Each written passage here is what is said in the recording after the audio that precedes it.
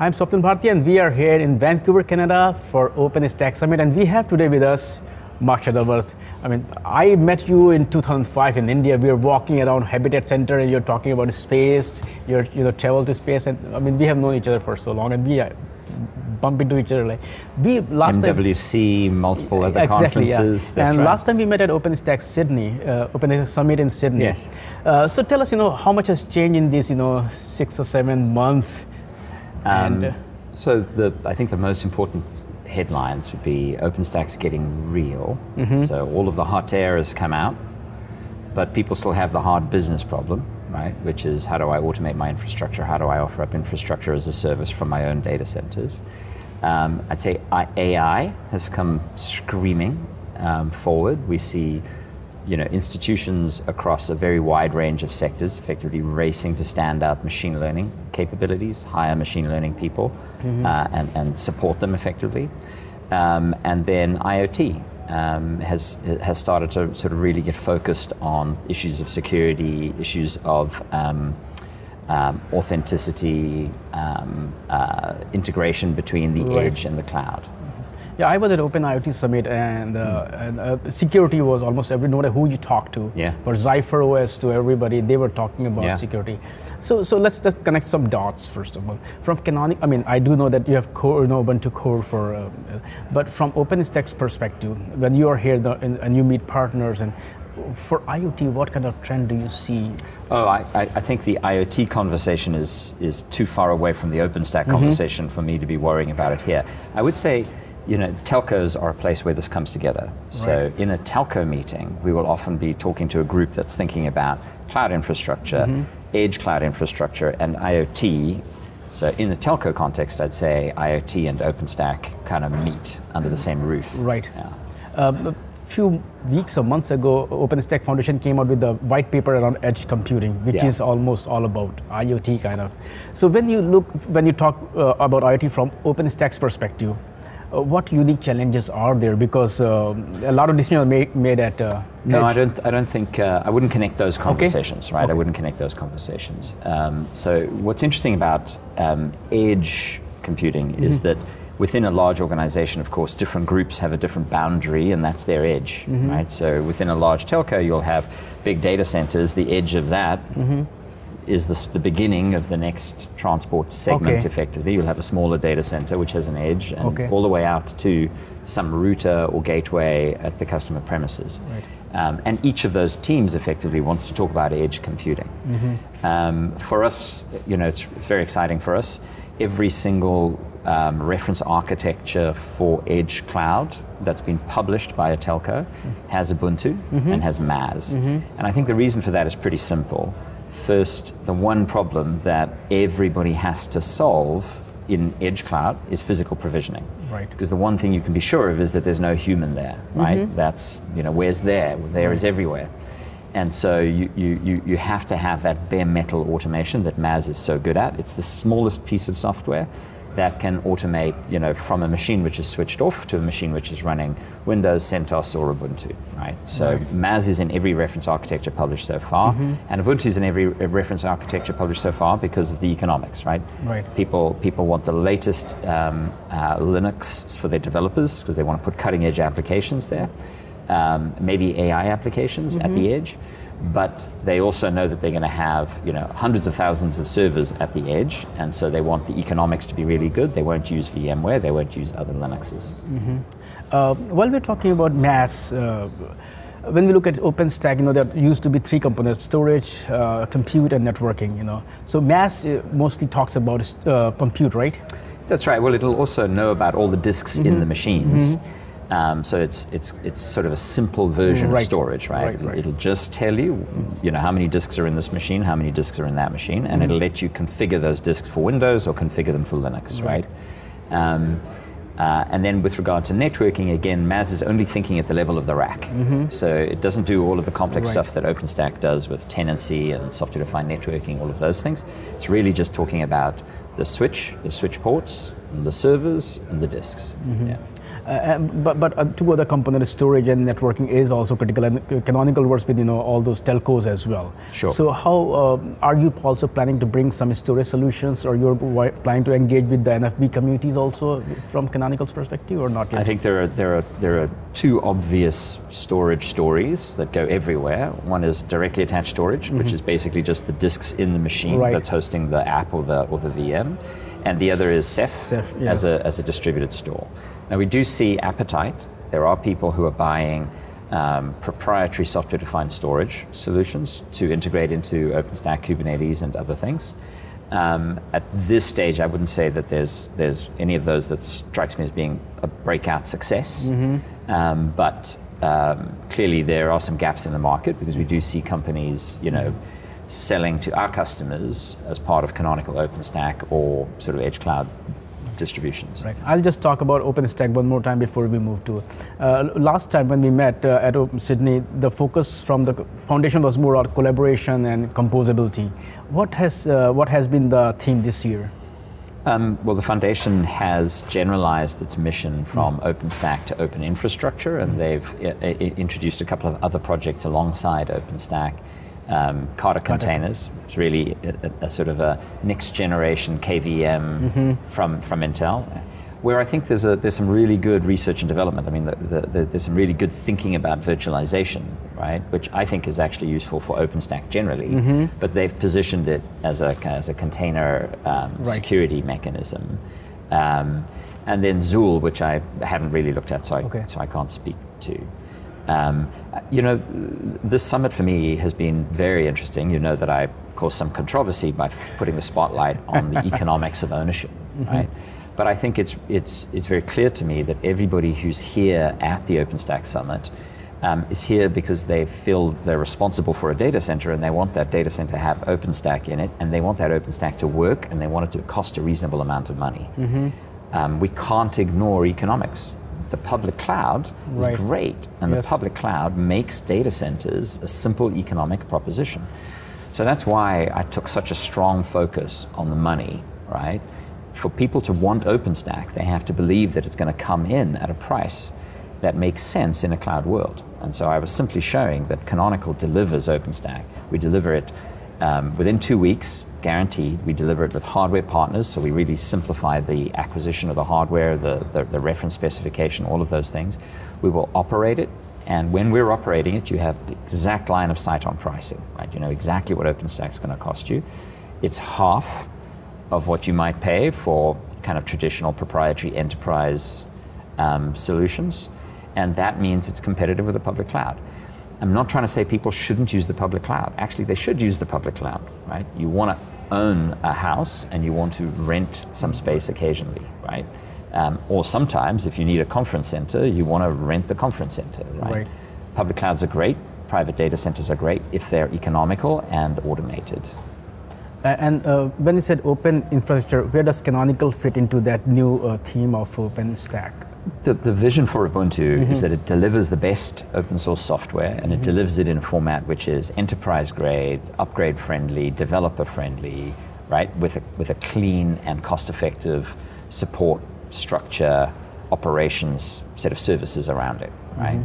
So whatever open source emerges from the open infrastructure world, or from the container world, or from everywhere else in open source, right? Our job is to make sure that what comes out of research and development or community development is consumable by enterprises in a way that is super predictable, and to do that more cost effectively than anybody's ever done it before. Initially, you also touched upon the hype cycle of is over. Nowadays, we often hear, hey, Kubernetes is everything, or containers are the days of OpenStack are numbered. What do you have to say about that? Is it like true, or they will? I don't see OpenStack and Kubernetes competing with each other. I mean, we have an offering where we say we will build an OpenStack and fully manage it, and then you can have as much Kubernetes as your different dev teams want on top of that OpenStack, and it's all included one price. So those two things don't compete with each other at all. Another example is for AI. Say you've bought a bunch of racks and you've filled them with GPUs, and now you have lots of different teams in the business that you want to be using those GPUs. OpenStack is a brilliant solution.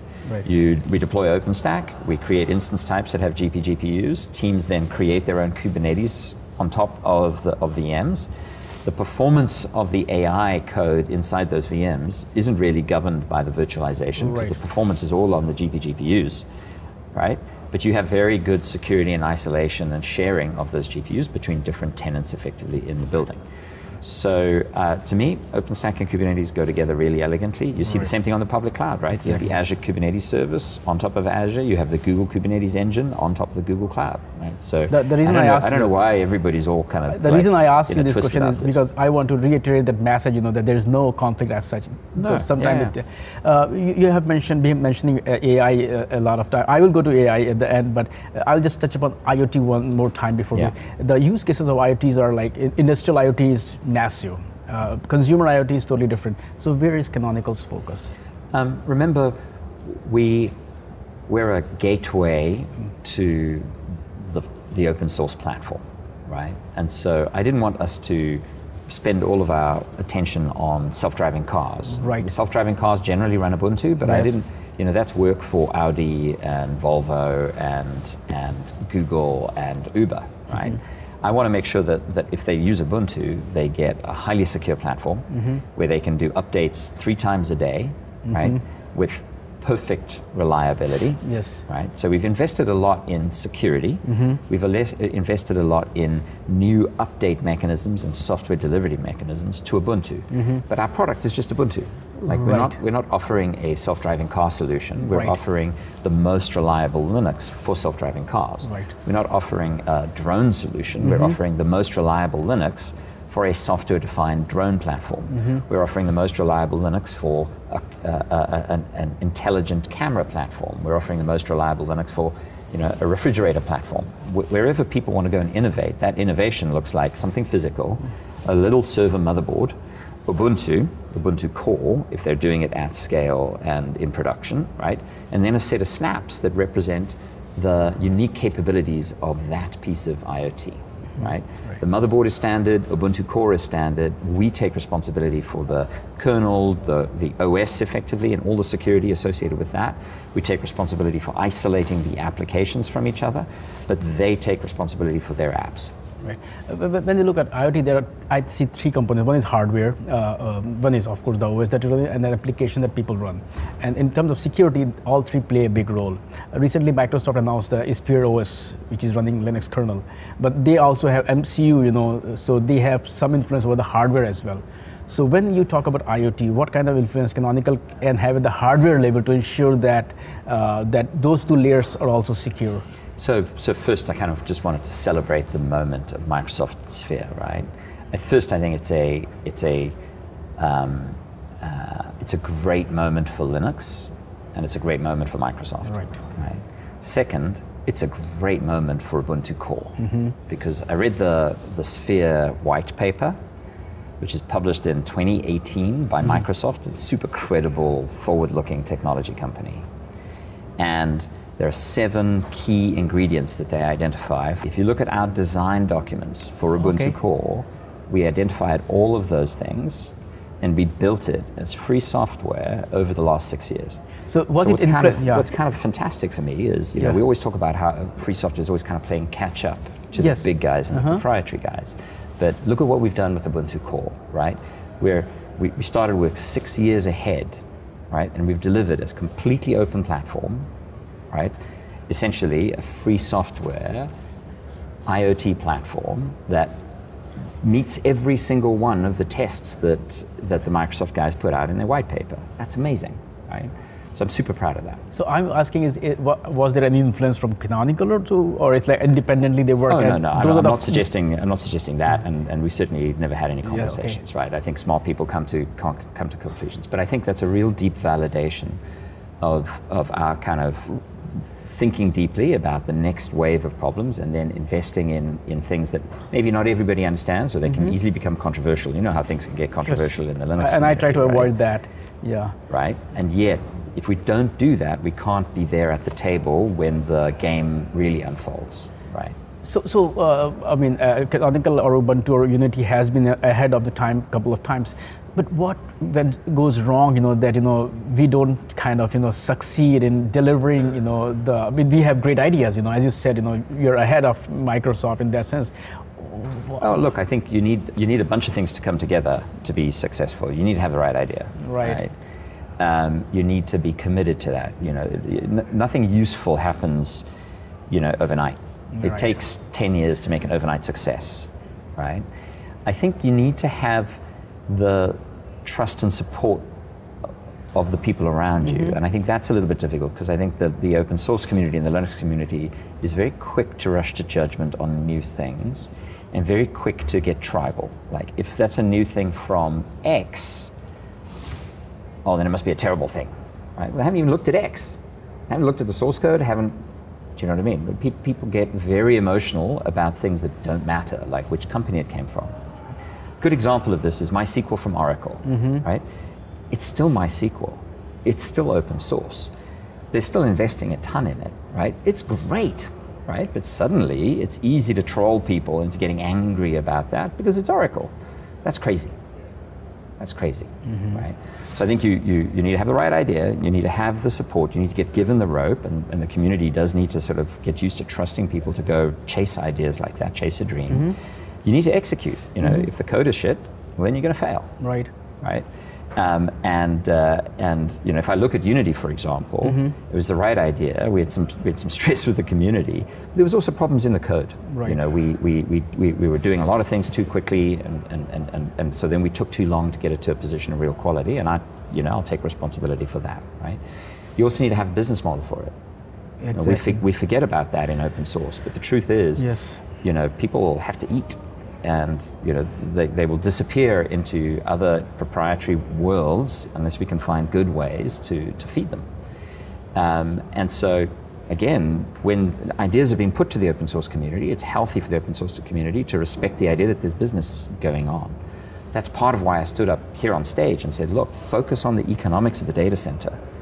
Right? You can't just kumbaya and say it's all wonderful that we're here together again in Vancouver, talking about a bunch of these shiny projects which might be useful in 5 years' time, if you haven't yet solved the economics of the data center, right, after 7 years. So I think all of those things have to happen. When you get all of those things together, it's great, and when you don't, you learn something. Right. One of the key points of your keynote actually was the demo that you gave at the end. But it got kind of buried in the controversy. Do you like to talk about that? Or should we switch to AI? Sure. So what I demoed was work between Google, Canonical, and other companies to standardize the sort of open source workflow for machine learning, AI. And I wanted to show how that helps people essentially empower a set of developers to work on AI applications effectively, which they can use in the data center on OpenStack or bare metal. So that's basically, I was showing Canonical's OpenStack, Canonical's Kubernetes, and then Kubeflow on top of that. Or they can take those apps and take them to the Google Cloud, and there you've got the Google Cloud, Google Kubernetes, which uses Ubuntu effectively. So we can have exactly the same stack, and Kubeflow on top of that, again, which uses Ubuntu. So we have this portable layer between your data center and the public cloud. And then I showed something really cool, which is microK8s. Exactly. Yeah. It's a one command install of upstream Kubernetes. It's super light. It works on Fedora. It works on OpenSUSE. It works on Ubuntu. It works on Debian. Right. So any of the major Linux distributions and any of the minor distributions that's like the specialist distributions that's keen to have snaps. It's dead easy to enable snaps now. It's all upstream. So snap install microK8s, and you then get a single node Kubernetes. The latest version of Kubernetes, and Kubeflow can sit on top of that. So now from your laptop to the rack to the cloud, you have a beautiful kind of developer cycle. And then you could take your AI application, you could take your model that you've trained, turn that into a snap, and ship it to IoT. Okay. Before we wrap up, you are here at the conference, you have met a lot of, you meet your partners either way, you don't have to be at a conference. What are the big challenges, problems that you think that they are facing, that the community is still not solving or looking into, that should be solved? I think the biggest challenge with OpenStack is the complexity and diversity of options. Okay. That's long been portrayed as a strength for OpenStack. But I think what we're doing is we're saying, look, here is a set of pre-tested, reference architectures for OpenStack, which are in production at telcos, at banks, at media companies, at retail companies. If you use those, you are benefiting from all of the knowledge and all of the mistakes at all of those other companies. And so it dramatically reduces the number of choices people have to make. They still have choice of certain SDNs, for example. They still have choice of some software-defined storage options. It's not a lockdown architecture, but it is essentially a tighter sort of universe of options which are known to work, known to be upgradable, known to work efficiently.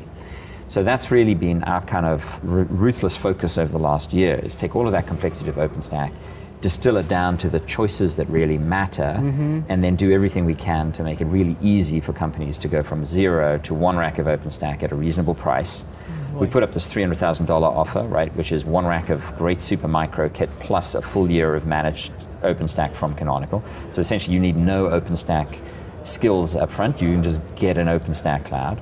Now your developers can start accessing that and you can grow it as much as you need, and then when it makes sense, you can train your people to take over the operations from Canonical, right? Right. But on the keynote day, Mark Collier, he said, the OpenStack is, diversifying the cloud. It kind of contradicts, kind of. Well, in a community, you're going to have different opinions. Right, that's true. Right? Yeah. So clearly, each of the members of the community is entitled to focus on the things they're focused on. What Canonical's focused on is time to value and the cost of the OpenStack. So how can we deliver OpenStack faster? How can we deliver it more cost effectively, right? I talked about our commitment that we will deliver OpenStack anywhere in the world in 2 weeks. Yeah. Right? And I talked about the fact that we will do it at a fixed price, which fits in the budget for any department head, right? So any department and any company can get OpenStack in 2 weeks. They will then have time to figure out if that really works for them and how much they want to invest in having their own version of that, or, blinging it up, right? But what they don't have to do is spend months and months and months kind of studying and figuring out and making a bunch of choices that they don't really understand, right? Because we'll put them on rails. And last question, and this is final. When I talk about Kubernetes, Canonical is there. When I talk of OpenStack, Canonical is servers. What is Canonical today? What kind of company is it? Well, we're focused on the public cloud, the data center, and IoT. And so it would be natural that any place where open source is being used as the first port of call for the data center, public cloud, or IoT, that Canonical is going to be there, because people associate us through Ubuntu. They associate us with having the best reference distribution of the best current open source software. Awesome. Thank you, Mark, so much. It was great talking to you again. And you.